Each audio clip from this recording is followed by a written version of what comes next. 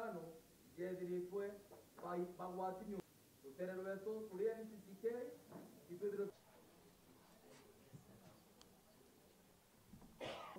ikwarire mantuza ndawa cia mbogita iria ngontune buku nikenda tukomba kuonanga na mpwe muno ikithiritwe cinyirikite ninduji inyinge turiona tugeta na trend yeu antu babaingi bomba kuzo abate ruterero tanariba.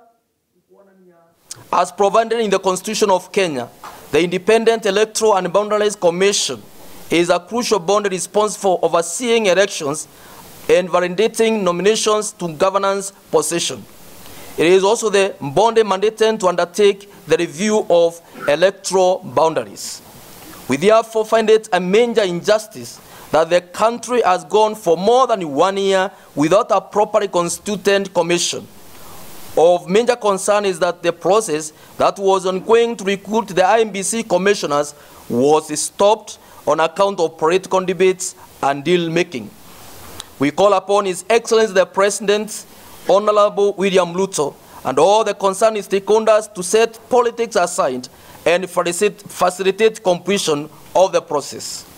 Further, we urge the Attorney General to seek advisory from the Supreme Court of Kenya on the next course of action following the lapse of constitutional deadline for the review of boundaries.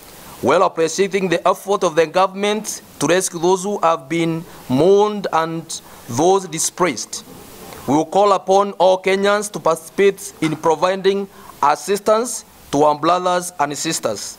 We call upon the government to intensify the provision of relief and emergency accommodation to the affected families to bring their suffering to an end. Further, the nation and the county government should come up with clear and enforceable strategies to relocate citizens from locations that are at risk of flooding. No Kenyan should be affected by flooding year after year.